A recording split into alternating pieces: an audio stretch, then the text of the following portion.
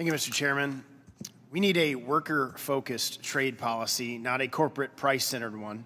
And we need to take every step necessary to achieve balanced trade and eliminate the trade deficits that are bleeding our economy to death. We should use tariffs strategically to stop unfair trade in our market and to ensure the elimination of trade deficits. We've been running deficits of hundreds of billions of dollars year in and year out for decades. These trillions of dollars come back in the form of foreigners owning American assets permanently. The United States net international investment is an astonishing negative $16 trillion.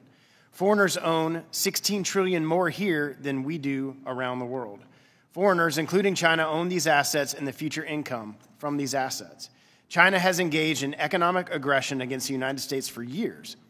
It has a mercantilist policy designed to build its economy at the expense of others, including ours, using a largely closed market and massive subsidies. It has stolen our technology, manipulated its currency, infiltrated our infrastructure, hacked our businesses and personal databases, engaged in cyber attacks on our private and governmental systems, undertaken espionage against our businesses and our government. China accounts for 80% of all counterfeits coming into America, and their IP theft alone has been estimated to cost us $300 billion annually. In short, China has conducted economic warfare on us and the West and has done it for decades, and we are losing because of Biden's trade policies.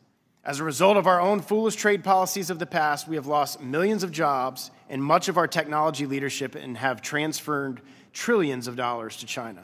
These huge annual trade deficits have built their military and developed their industry and technology at our expense.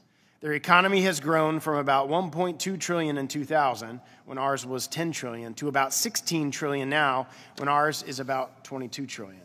In this period, our cumulative trade deficits and goods with them has amounted to more than $6 trillion. The United States has not faced a foe with economic power this close to our own in over 130 years.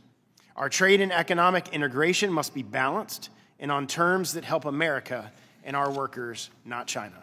We should not link our technology sectors with China, and we should have no trade or industrial cooperation in the security or joint use technology sectors, period. We need to limit Chinese investment in the U.S. economy and to regulate outward investment to China. We should put tariffs on all products imported from China until we achieve balanced trade, and we must insist that they buy our products if they want access to our markets. In the remaining time I have, Mr. Greer, if there's anything that I stated that you would like to expand upon, I will yield my remainder time to you.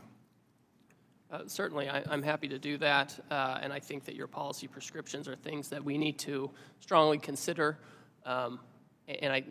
Coupled with Dr. Murphy's comments, policy prescriptions for dealing with China depend on what you think about the threat. So if our premise is China is a threat, they're a generational challenge, we think that they are preparing for military conflict with their neighbors or, heaven forbid, even us. If that's the case, then we need to be thinking about our trade relationship in a way that strengthens our manufacturing and defense industrial base, maybe at almost any cost. If you think that that threat is overblown or you think that people are being alarmist, then your ideas on what the policy prescriptions are going to be will be different.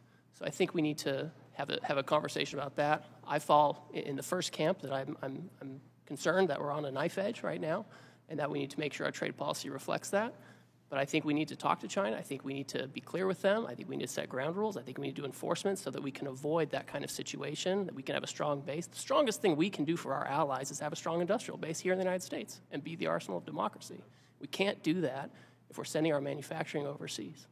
Agree with you 100%, and I think COVID taught us that when we were struggling to get products in from all over the world to solve some of those industrial problems. And it's time, we're in an economic war with China, and we are losing, and we have been losing, and it's time for us to change the trade policy to an America First agenda to focus on America products and ensure that we're focusing on the safety and security of the American people first and China last. Thank you for your time. I yield back. Thank you.